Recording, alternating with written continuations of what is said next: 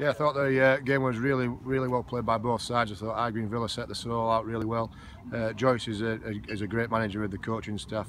I thought we dominated the first half, had some chances, and deservedly took the lead after 12 minutes through Jack Moore, and then took the game to them again. And second half, I thought Green Villa put it on us and give it a good go at us.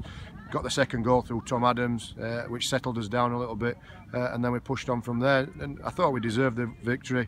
A bit of hard lines from Green Villa. I thought, like I say, I thought they were a quality side. A little bit marred at the end through obviously Tom Adams breaking his leg, which has put a dampener on the celebrations. But you know, it's a cup win. It's one that we will celebrate eventually when Tom's right and out of hospital.